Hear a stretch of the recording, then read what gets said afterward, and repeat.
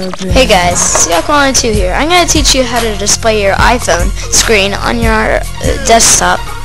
First, you're going to have to open up Cydia, so it has to be jailbroken. And then, once it's loaded, go to search and search for screen splitter.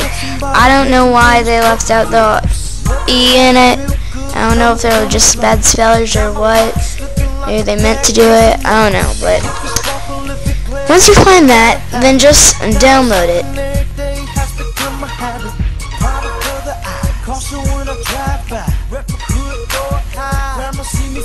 Then back to the search, and search for Vinci, and then download that.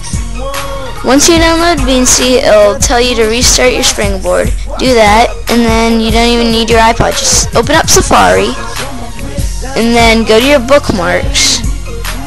And then one of those should be Bonjour. Look for your iPod name. It should be right underneath about Bonjour. Click on that. And then on your iPod screen it will say allow or deny. And click allow.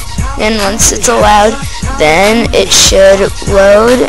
And then there's your iPod screen. It's right in Safari, so it's really simple. So I think I'm gonna go now, guys.